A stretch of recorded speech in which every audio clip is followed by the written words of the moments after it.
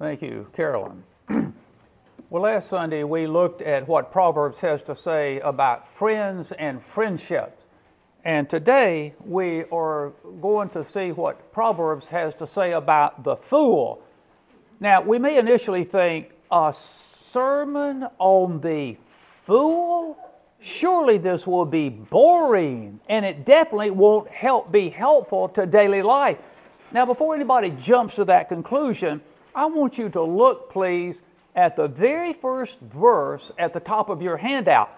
The writer of Proverbs wants to use this verse to motivate you and me to listen carefully to what Proverbs has to say about the fool.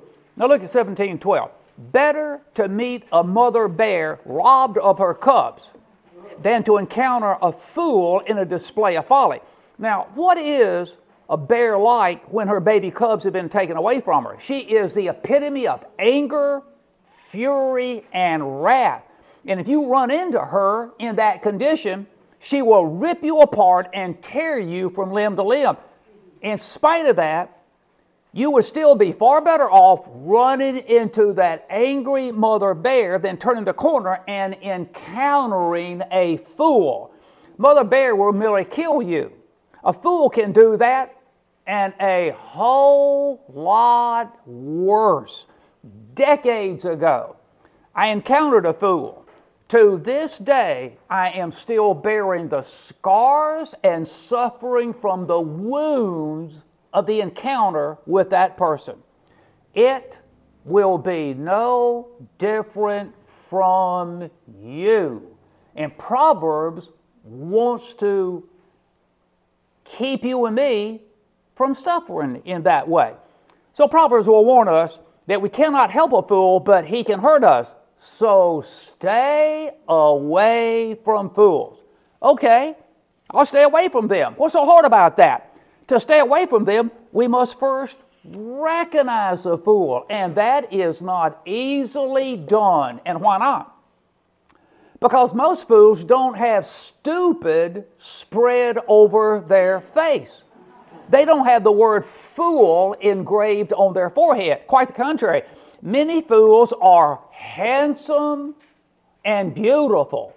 Not a few are talented in academics, acting, sports, music, religion, politics, etc. Some fools hold positions of leadership, and too many are publicly praised and applauded. Consequently, we don't see the danger in these VIPs, very important people, skilled folks, publicly acclaimed people, famous and well-known individuals, and we need help to recognize them. And Proverbs offers us wisdom.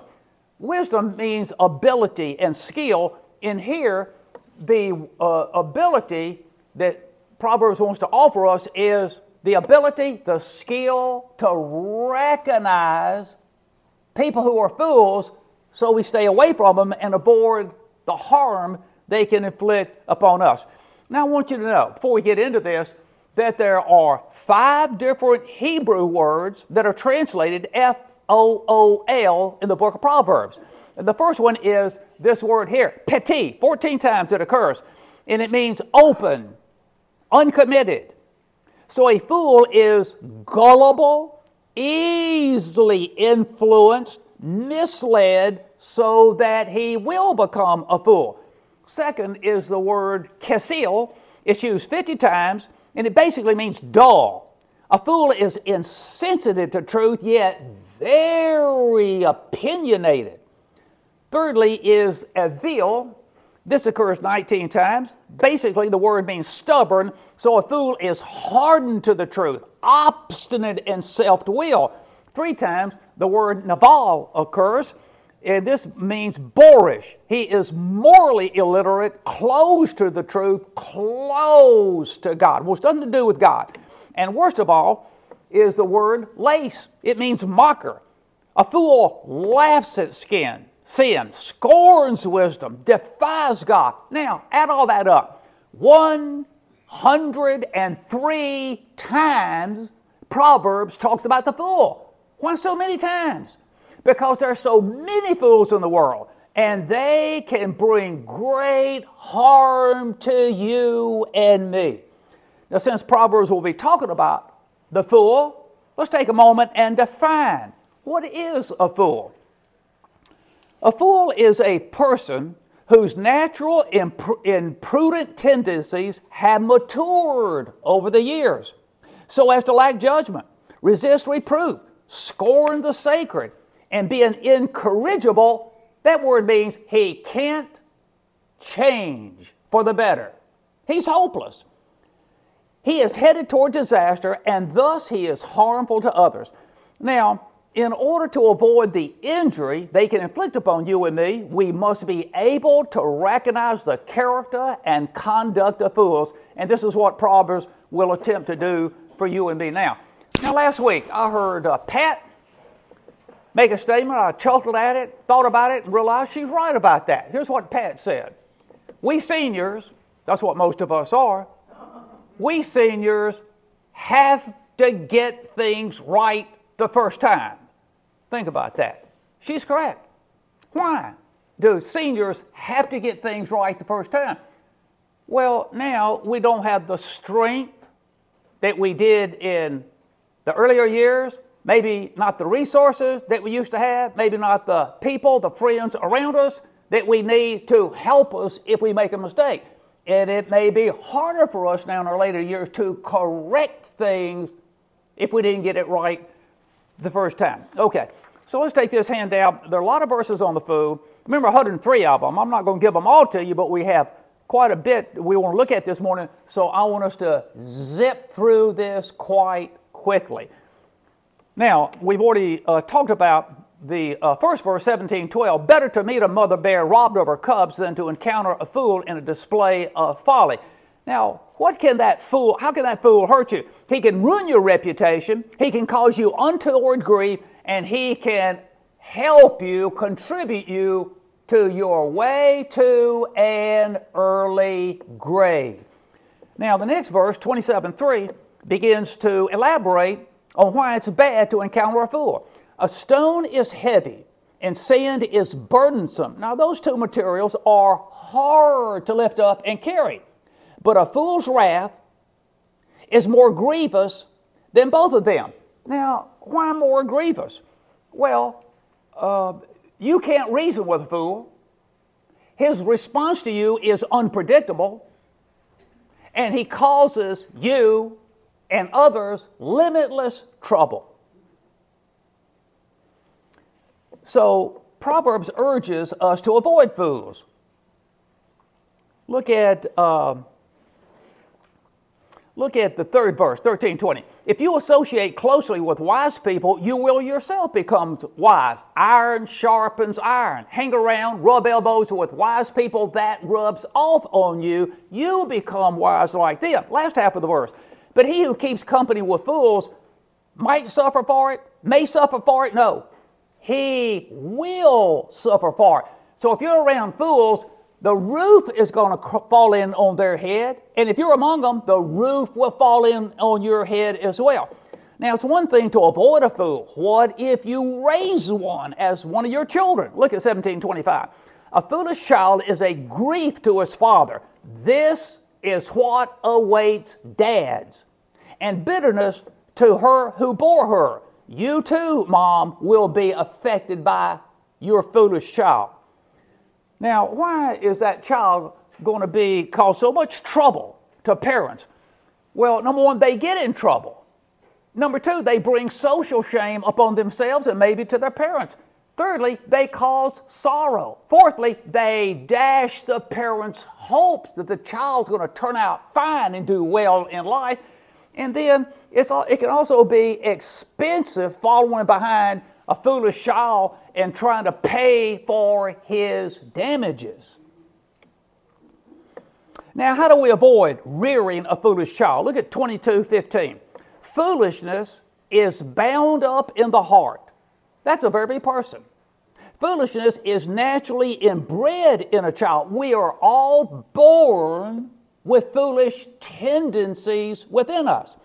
But a good spanking will remove it far from him. Now, We're all born with foolish tendencies, and those foolish tendencies are going to go in one of two ways. They're going to increase, increase, increase, and get worse and worse and worse, so the person becomes a fool, or those foolish tendencies will decrease, get less and less and less, and that will be largely due to the parents raising that child correctly and disciplining that child when he does what is wrong. Now, but once a person becomes a fool, look at 26:12. Observe the man who deems himself wise. Now that person is unteachable. Why? He thinks he's got more knowledge than everybody else. So there's no need for him to listen to anybody. They can't tell him anything. He already knows it. And the last part of that verse says, the second line, there is more hope for a fool than him. Now, how are we going to define hope here? Well, there's, for a person who's not a fool, there's the hope, the possibility, he can be corrected when he does wrong. He can acquire wisdom. There's the expectation that he can morally improve in life. There's the possibility that he can reap future blessings. He can avoid trouble. He can end up helping other people. A fool can do none of those things.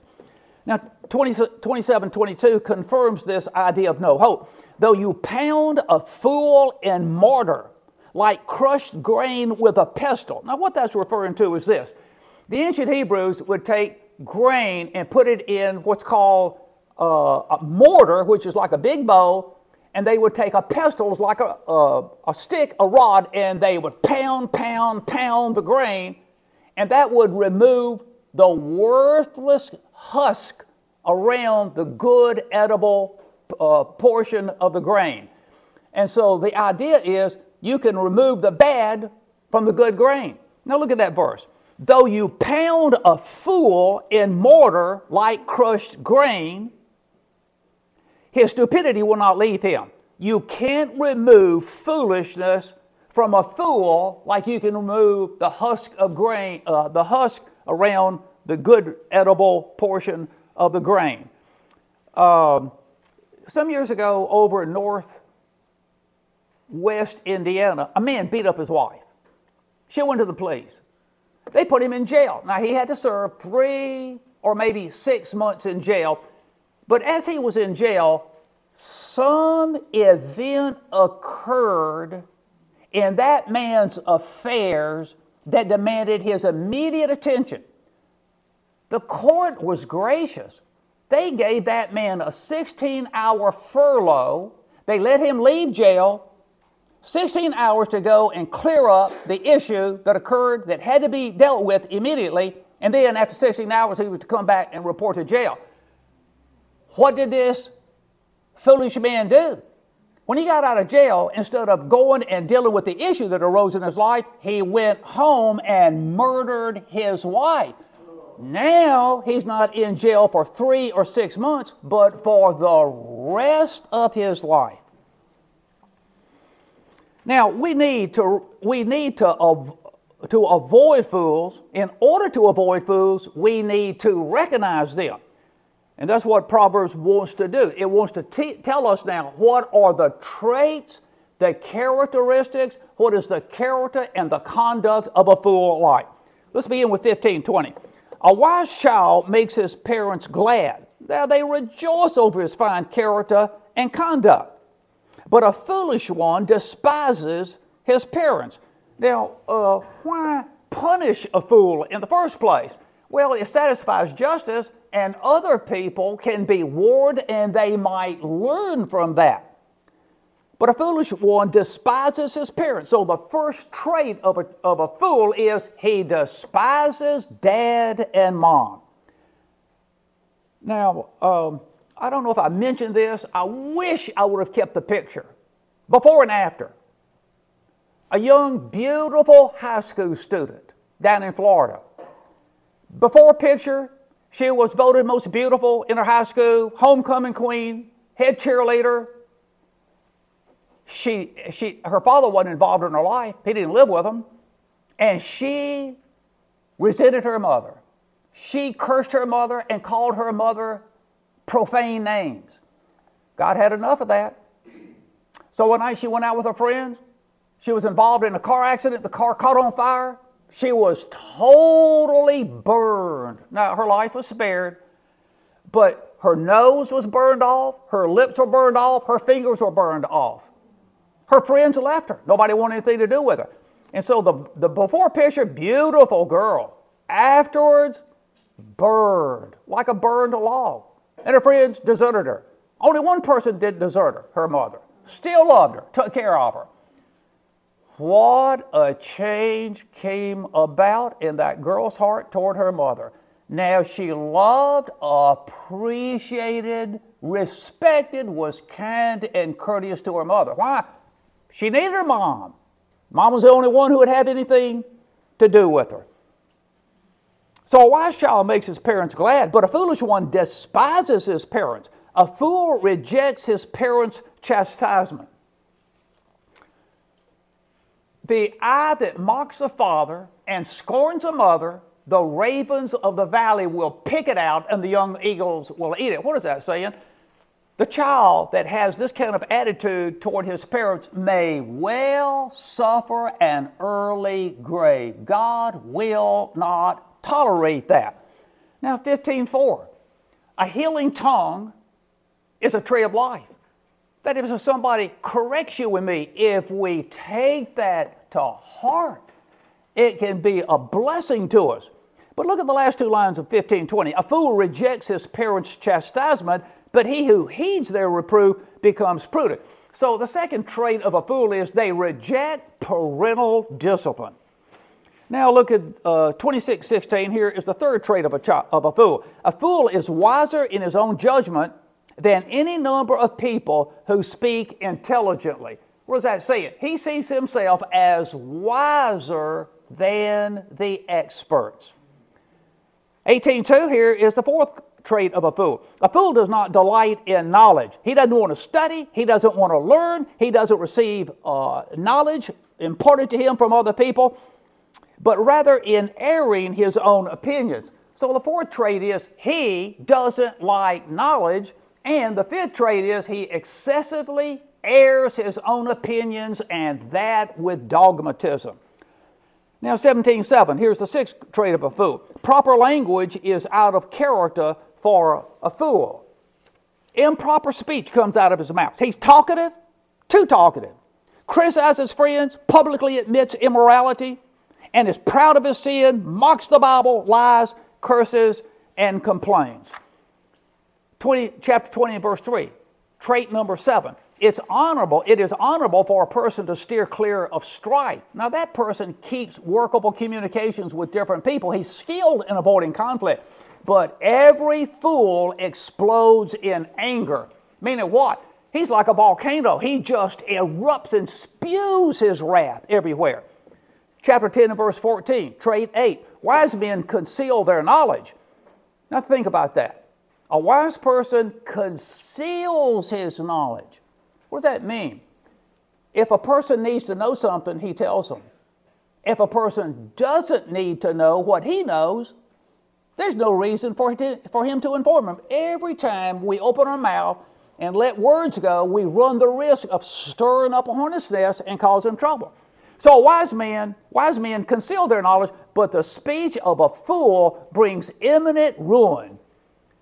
Unrestrained, harmful speech. 10:17, ninth trait. He who heeds instruction displays conduct leading to real life. Instruction. That instruction, if we receive it, can correct what's amiss in our character. It can mend our flawed conduct. But a fool disregards reproof and goes astray. He rejects rebukes and he regresses. He doesn't get better, he gets worse. The 10th trait, 15:14. An intelligent man strives to learn more and more. That person values knowledge, and he is dissatisfied with how much he knows. Last line, but fools hunger for and are occupied with trash. Playboy magazine, pornography, trashy novels, X-rated movies, worldly conversations. So the 10th trait is they are hungry for and feed on junk and harmful things. 17:24, the 11th trait.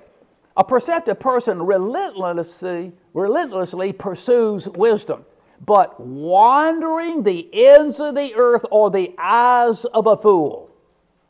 He lacks worthy goals. He pursues non-essential goals. He lacks worthy objectives. 1:7, chapter 1 and verse 7, 12th trait. Reverence for and submission to the Lord is the first step in acquiring knowledge. That's first base. But fools despise wisdom and moral instruction. They loathe moral instruction and guidance. The 13th trait of a fool is mentioned in chapter 17 and verse 16. Why indeed does a fool waste tuition to acquire wisdom when he has no intention of using it? He does not make use of knowledge. He learns to forget what he has learned. 14th trait, chapter 10 and verse 23. As the committing of evil is fun to the fool, that's his entertainment. So a man of understanding delights in living in accord with wisdom. So the 14th trait is a fool delights in sinning. Now, I had a student at Moody named Kevin, real sweet, fine fellow, graduates. He becomes a student down at Dallas Theological Seminary. He gets into a relationship with a fine young lady who was a classmate at Dallas Seminary. He calls me one night and he says this, Dr. Sauer, I am so ashamed of myself. I did something with this fine girl I thought I would never do. I'm so upset I don't know what to say about it. Well, Kevin, what did you do? Well, I asked her to walk around the block with me. We were having a delightful walk and delightful talk. And then I took my hand and reached down and held her hand. What else did you do? That's it. I just held her hand. That's okay, Kevin. Dr. Sauer, is that really okay that I held her hand? Yes. He was sensitive to righteousness. He had never touched a girl. He had never held a girl's hand before. And he did it, and he was wondering, did I do something wrong? So a fool is not sensitive to righteousness at all. In fact, what this is telling us is that a fool delights in sinning. Now, I don't know if I've mentioned this fellow or not, but some years ago I had another student at Moody. And I want you to know, this student was handsome, very good speaker, just out, had a lot of charisma. He got into a relationship with a student from a Western European country, and that girl said to the fella, I want to take our friendship, our boyfriend-girlfriend relationship, and put it under Dr. and Mrs. Sauer for their guidance. And the fellow said, no, we don't need that. I don't want anybody peering into our relationship. And she said, if you want me to be your girlfriend, you don't have any choice about it. Here's the hoop that you've got to jump through. I will require that you and I be under their guidance. So he didn't have any choice. To have this girl as his girlfriend, he had to go along with her request and put their friendship under me and Sue. As that year came to an end, I just sensed something wasn't right. So I called that girl into my office by herself. And I said, how are things going between you and your boyfriend? Not good. Spell that out for me, I asked. Well, the other night, he took me to a hotel in Chicago, and we spent the night together. Sleep in the same bed, yes. Have sex? No, I don't believe that, I said. Well, I'm telling you, we didn't. Well, okay, even if you're telling me the truth, and you didn't have intercourse, I just bet there was improper touching. Am I right about that? Yes. And not only that, when I went to get a shower, he asked me if he could watch me undressed, and I told him no. So I took her, led her to an empty classroom, said, stay here. I called him into my office. Now, he didn't know that I just talked to his girlfriend. So when he comes into my office, I ask him, how are things between you and your girlfriend? Oh, just fine. Is your relationship morally pure? Yes, sir, it is. Did you take her to a hotel recently and spend the night with her? No, sir. Did you sleep in the same bed with him? Did not. Did you ask her to undress in front of you? No, sir, I wouldn't do that. Just a minute. I went to the empty classroom, led her back in, and when she walks into my office, he realized, uh-oh, Dr. Sauer's already talked to her. And I said, one of you is lying to me, and I want to know who it is. Long silence. And she said, I'm telling the truth.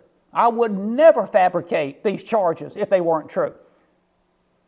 And he said, okay, it all happened. I just forgot about it. Oh, no, you didn't forget about it. If I spent a night sleeping with a woman that wasn't my wife, I would remember that the rest of my life, and it's no different with you. And then he said this, Dr. Sauer, I wish you loved me. I wish you could accept me as I am. And I said, I love you enough to tell you what you don't want to hear. I love you enough to tell you when you're wrong. You got a problem. As I investigated him, he was a married man who committed adultery. His wife divorced him. Just before entering Moody as a student, he got some non-Christian woman in Chicago pregnant. And now he is a pastor of a church. Would you like him to be your pastor? He preys on women. And when I tried to correct him, he blamed me. I didn't love him. And I said, if we could go back to when you were 17. Now, as I investigated his life, he had one disastrous affair with one female after another. If we could turn the clock back to when you were 17 and link you up with a godly man who could teach you how to walk with God and treat women like ladies, maybe you would not have been, you wouldn't have all these train wrecks behind you. So fools delight in sinning. If you call them on the carpet for it, now they turn against you and you're the guilty person. Look at 14:16. Here's the 16th, the 15th. Look at 14:9. Here's the 15th trait of fools. Fools mock their own sin and that of their friends, but there is goodwill among the upright. So the 15th quality is sin is a laughable matter to fools. Look at 14:16. Here's the 16th trait. A wise person is cautious and so avoids misfortune, but a fool, being arrogant and overconfident, needlessly plunges into many dangers. That's his destiny. Fools are overconfident and careless, and they end up suffering for it. 17:10, trait 17. A light rebuke makes a deeper impression on a perceptive person than 100 blows on the back of a fool. The trait, he fails to profit from any punishment. You lightly rebuke a wise person, he takes that to heart. That light rebuke does him more good than removing the shirt from a fool and laying 100 blows on his back. Doesn't do a bit of good. He's just angry that you punished him. Now look at 26:11, trait 18. As a dog returns to his vomit. Now think about that. That's euphemism. You're trying to play something harsh down and make it more acceptable. When it says he returns to his vomit, it means a dog ate something, it made him sick, he vomited it out. Now later he goes back and eats his vomit. Well, if it made him sick the first time, it'll make him sick the second time. So as a dog eats his vomit, he eats what made him sick. So a fool repeats his foolishness. He repeats his mistakes. We are very familiar with the expression, a repeat offender. Why are there so many repeat offenders? They break the law, you put them in prison, they serve their sentence, they're released, and they go and they commit crime again, and back to prison they go. They don't learn from punishment. 14:24.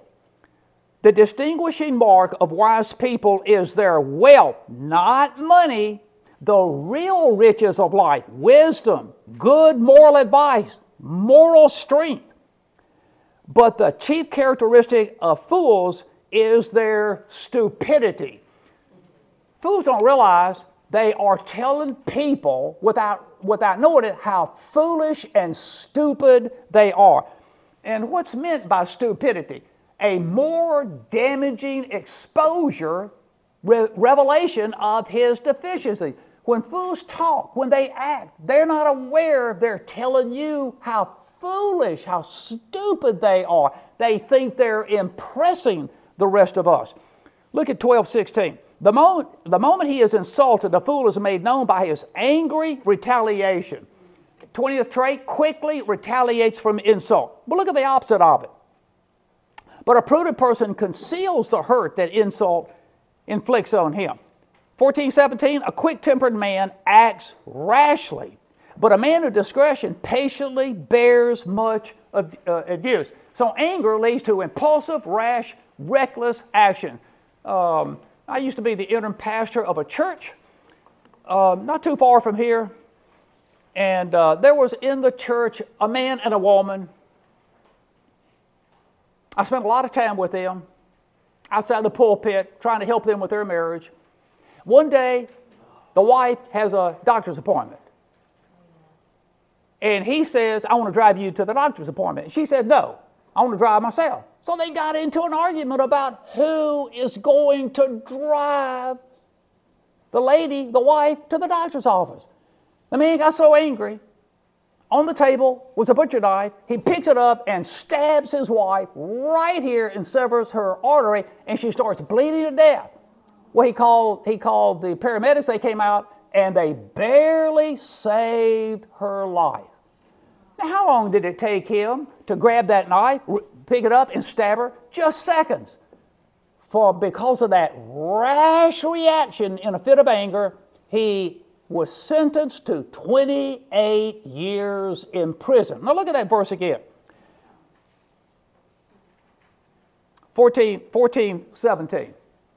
A quick-tempered man acts foolishly, rashly, but a man of discretion patiently bears much abuse.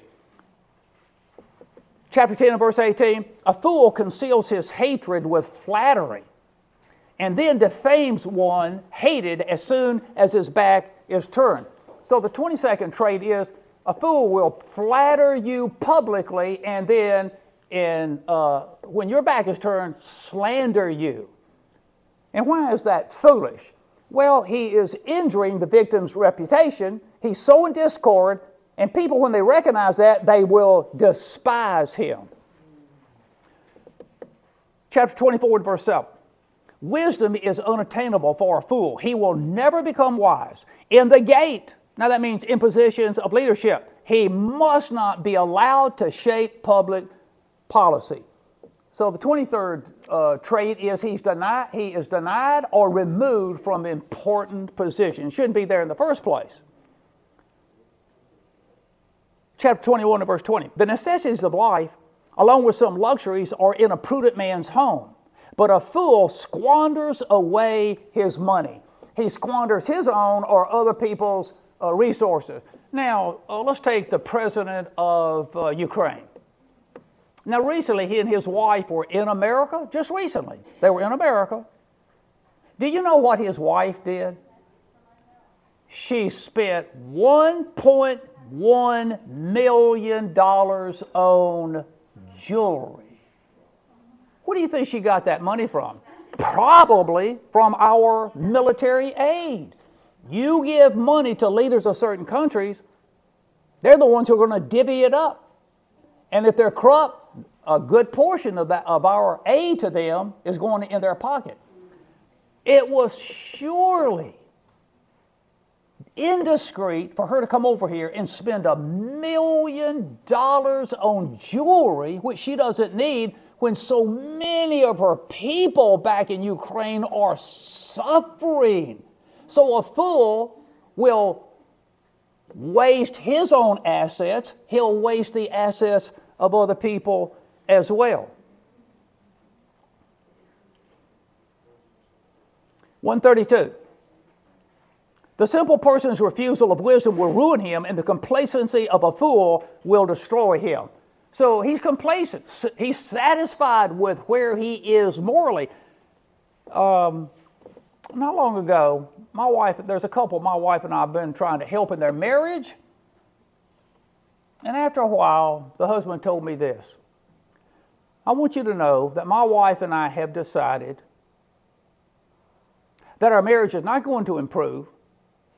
We're not going to put forth any effort for it to improve. We're going to continue to live with each other and hate and despise each other for the benefit of our children. That's contradictory. Those children are going to be, they're little sponges. They're going to be soaking up the toxic atmosphere in the home created by dad and mom. So a fool, okay, we're not doing well in marriage. but we're not going to put forth the effort to improve things. That's a mark of a fool. Now, I want you to look at 26:4 and 26:5. These two verses almost kept the book of Proverbs from being put into the canon of the Old Testament. Why? It looks like they contradict each other. Don't answer a fool according to his folly. And then 26:5 says, answer a fool according to his folly. Are they contradicting each other? Well, let's just consider for a moment our preposition in. We read it, we use it all the time, hundreds of times a week. Our prepositions have different nuances. They have different meanings. Our preposition in can denote time. He was born in 1950. It can denote place. The dog is in the house. It can denote condition. She is in love. So our prepositions have different meanings. Hebrew prepositions have different meanings. And that's what we have here. The preposition ki is used 2 times in these verses, and they have different meanings. It has a modal nuance, which means the manner in which you do something. It has a nuance of norm, the standard by which something is done. Now I want you to look at 26:4. Don't answer a fool. Now here, the preposition according to denotes modal. So let me translate it. Don't answer a fool. Don't respond in kind to a fool. If he insults you, don't you insult him back. If he spews profanity in your face, don't spew profanity back in his face. If he spits on you, don't spit on him. Don't respond in kind to a fool, lest by stooping to his level, you yourself become like him. Now in 26:5, same preposition ki has a different meaning. Answer a fool as his stupidity deserves. Sometimes when you respond to a fool, the proper response is utter silence. Don't say anything to him. With another fool, maybe the proper response is to give him a sharp rebuke. Maybe with still a different fool, the proper response is remove his shirt, take a rod, and lay blows on his back. So answer a fool as his stupidity deserves, lest he thinks himself wise. Now, more advice is given in 23:9. Don't waste your breath trying to teach a fool. Don't instruct him, for he will despise your wisdom. It seems nonsense to him. Why not instruct him? When I give him the truth, he won't receive it. He despises what's coming out of your mouth. Next, 26:6. He who entrusts a message to a fool cuts off his own feet, fails to communicate, and suffers self-inflicted injury. The point of this, don't entrust responsibilities to fools. They're irresponsible. 26:7, as the legs of a man hang useless. Now, this man has legs, but he can't use them. So is a proverb in the mouth of the fool. The fool can't make good use of wisdom. Don't give him wisdom. He'll abuse and misuse it. 26:8, something else must not be given to a fool. As the binding of a rock in a slingshot is dangerous, well, you can shoot and hurt people. Or it can backfire and the rock hit you. As the binding of a rock in a slingshot is dangerous, so is the bestowing of honor on a fool. You honor a fool and it can backfire. It can do damage to him, damage to other people. 26:9. As a drunkard dangerously swings a thorn bush in his hand, now let's think about a drunk man swinging a baseball bat in a crowd. Just as perilous is a fool quoting a proverb. He misuses wisdom and somebody can be hurt by it. Don't hire a fool according to 26:10. As a sniper randomly injures others, who does he injure? Who does he shoot? Anybody that walks by. So does an employer who hires a fool or anyone who happens to come along. An employer should hire a competent person, not a fool, who will make a mess. 29:9. If a wise man is at odds with a fool, whether the fool rages or laughs, there will be no reconciliation. What's that saying? You offend a fool, you have a permanent, lifelong enemy. He will not forgive you if you offend him. 14:7. Leave a fool's presence. Have nothing to do with him, for you will find no knowledge in his speech. Okay, what points of application can we take away from this these warnings in Proverbs about the fool. Number one, you cannot help a fool, but he can hurt you. You can't do them any good, but they can do you plenty of harm. So stay away from fools. Secondly, we all were born with foolish tendencies. They either increase or decrease. Let's spurn our foolishness and pursue virtues. Thirdly, find wise people and spend time with them, as they will sharpen us in prudence and morality. Fourthly, the message about the cross is foolishness to those who are perishing, but for us who are being saved, it is the power of God. Fifthly, the fear of the Lord is the beginning of wisdom. Fools despise wisdom. They'll never reach first base in a relationship with God. Now, I want to end by saying this. We were talking this morning about the COVID vaccine. Some people take the COVID vaccine, they still come down with COVID. I think the best vaccination against becoming a fool is receiving the Son of God as our Savior. Listen to 1 Corinthians chapter 1 and verse 30. Because of Him, that is God the Father, because of Him, you are in a relationship with Jesus, who became for us wisdom, righteousness, sanctification, and redemption. What does that mean? God the Father was pleased to bring about our conversion and lead us to Christ. And when we become a Christian, Jesus redeems us. He bestows His righteousness. We're clothed in His righteousness. He begins to sanctify us, purify us, and He begins to make us wise. To me, the best protection against becoming a fool is to become a Christian. And I trust that you are. And if you're here this morning and you're not a Christian, we want you to consider that Jesus died for you. And you need to be redeemed. You need to be made righteous. You need to have wisdom given to you. You need to be sanctified. And the Holy Spirit can rub out and erase these foolish tendencies that all of us have and make us men and women of God. Now, it was week before last that Susan's brother died. And today is his memorial service down in Texas, which Sue and I are going to join by Zoom. That was a brother. It's difficult to lose a brother. But as mentioned, Brian this week lost his mother. Now, Sue and I have lost our mothers, and we've learned it is hard to lose a mom. And that's where Brian is. She died Monday.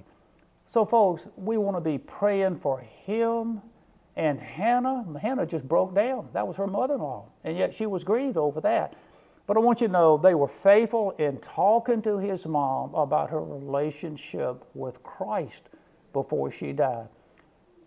So, Heavenly Father, I ask that you be sensitive to Sue's family, especially today in the service. We ask, Lord, that you would draw near to Brian and Hannah and pour out your compassion and sympathy on them over losing the loss of his mom.